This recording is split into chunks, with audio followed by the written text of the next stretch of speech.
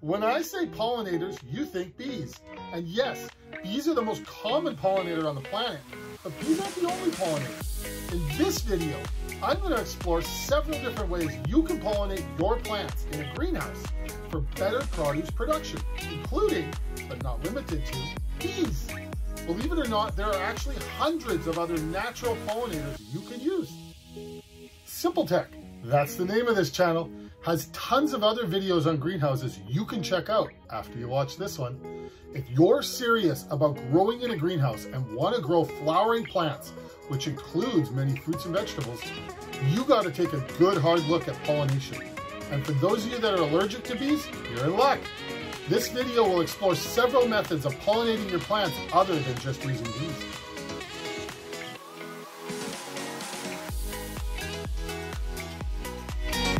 Of course, we're gonna start with bees though. Bees are the go-to subject when someone mentions pollinators. There are many different kinds of bees, but for greenhouse pollination, you have two choices. You can either leave the windows open and hope some local bees fly in and do their job, or you can buy some bees and keep them in the greenhouse as your personal pollinators. There are all kinds of species of bees, but it really comes down to one real choice. The three main types are honeybees, bumblebees, and leafcutter. Alfalfa leafcutters are nicknamed the garden bee because they pollinate garden plants over 100 times more efficiently than honeybees. Alfalfa leafcutters are roughly 50 times more efficient than bumblebees. Leafcutter bees are also the smallest pollination bee and can fly into the tiniest blossoms that bumblebees can't. Alfalfa leafcutter bees are native to the United States. There are not currently any states or provinces that require permits for housing leafcutter bees. This is due to the low risk that leafcutters pose compared to other native bees. Leafcutter bees are shipped while in a dormant stage inside cocoons. This prevents them from feeling the stress and disorientation of shipping. Leafcutter bees will spend their entire lifespan from hatching until death pollinating your greenhouse. That means more working time for you and your money. The downside to alfalfa leafcutter bees are the holes they cut in leaves for filling their tubes. Raspberry plants are a favorite for the leafcutter bee and will decrease holes in other plants if there is one available in the greenhouse, so it pays to have one raspberry plant for your bees to munch on. You can buy leafcutter bees online from a number of bee sellers or from some farm supply stores.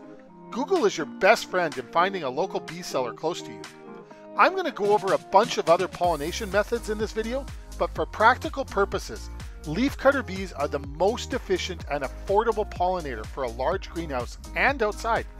As their name implies, alfalfa leafcutter bees massively increase alfalfa crop production, which is why you often see alfalfa farmers put leafcutter beehives in their fields.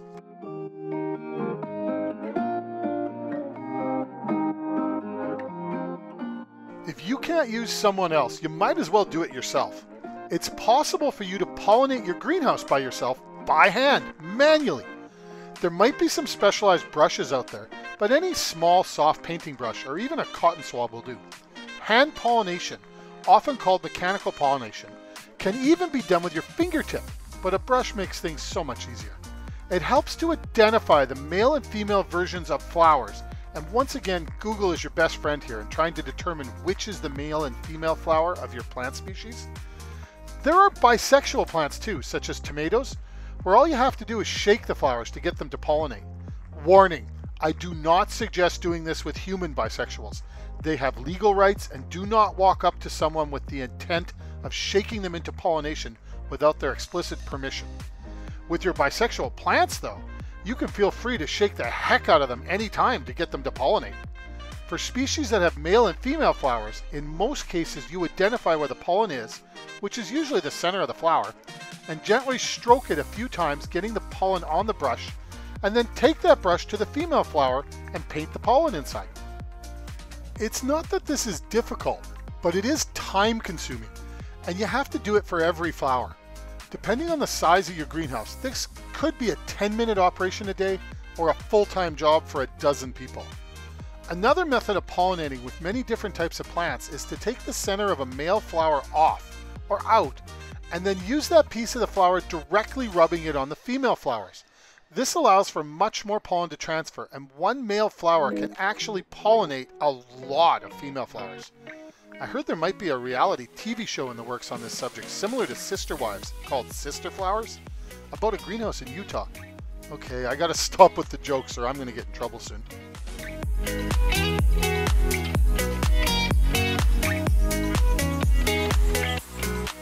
Ammophility, or wind pollination, is a form of pollination whereby pollen is distributed among plants by the wind that blows outside. Grasses, sedges, and rushes pollinate this way, and many common foods we eat, like lettuce, spinach, tomatoes, wheat, rye, rice, beans, peas, beets, and corn, are all pollinated by the wind. This presents a problem in a greenhouse, as there is little wind inside. You'd think that's where fans come in, but fans for some reason aren't hugely effective for pollination. I think it's the random directions and intensity of the wind that's hard to mimic indoors. A much better method is to manually shake the plants, and a step further is to buy a vibrating device, much like an electric toothbrush, to stimulate your plant so much that your plant thinks it's outside and pollinates for you. Be careful not to overstimulate your plant, breaking it, as broken flowers don't grow. Honestly, bees do a much better job, but you can do this manually by shaking bisexual plants for effective results. It's actually beneficial not to have screens on your windows and let the natural pollinators in to help with pollination whenever possible. So, although the wind works outside, and if you have an outside garden, this is a viable method of pollination. Inside, a greenhouse recreating the wind doesn't seem to have the same good results, and additional manual pollination procedures have to be implemented if you want to have a bumper crop.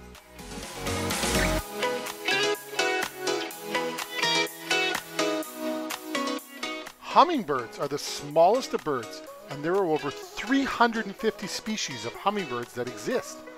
The smallest hummingbird of all is the bee hummingbird, which is actually the smallest bird of any kind. A male bee hummingbird is only a little over 5 centimeters long and weighs less than 2 grams, not even half the weight of a nickel. Hummingbirds have extremely fast metabolisms, so they're always hungry. They need to consume around half their own body weight every day, which is mostly made up from nectar, but also small insects and spiders. Brightly colored flowers that are tubular hold the most nectar and are particularly attractive to hummingbirds. Hummingbird pollinated flowers tend to have significantly more pollen than insect pollinated flowers. This means hummingbirds tend to pollinate different plants than insects. Hummingbirds tend to focus on these bright tubular flowers, so using hummingbirds as pollinators seems to be limited to greenhouse operations that grow this specific type of flower. I'm not aware of any commercial operation using hummingbirds to pollinate their flowers, but if anyone watching this knows of someone who has successfully used hummingbirds to pollinate their crop, even if that crop is just flowers, please post in the description below.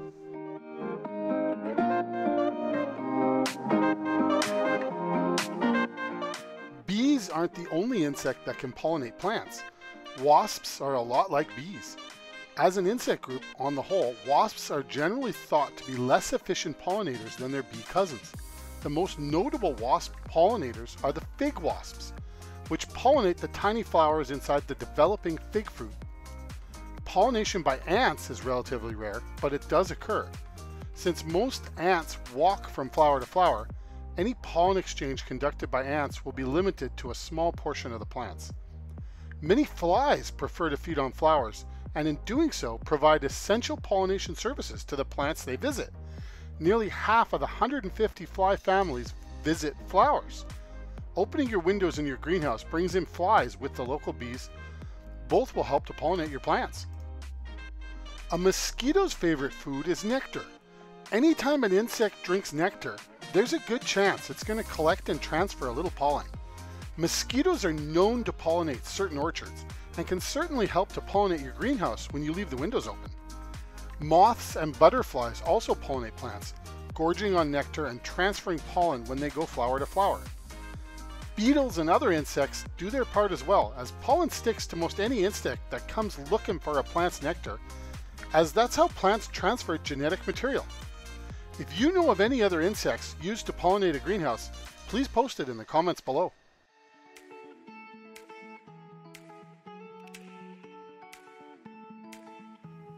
To summarize, there are piles of insects and even some birds that pollinate plants. But if you have a greenhouse, you really have two options. In the spring, summer, and fall, you can open your windows and let a range of insects in to pollinate your plants. And you might even get lucky and see a hummingbird. Or you can close up the windows and buy some leafcutter bees. Of course, you can also paint the plants yourself, but time makes this a less viable option the bigger your greenhouse gets. Pollination dramatically increases produce production. So if you want more produce, pollination is the easiest way to make more money in a greenhouse. Don't forget to check out my other videos on practical, effective technology from Simple Tech. The more you learn, the more you earn. See you next time.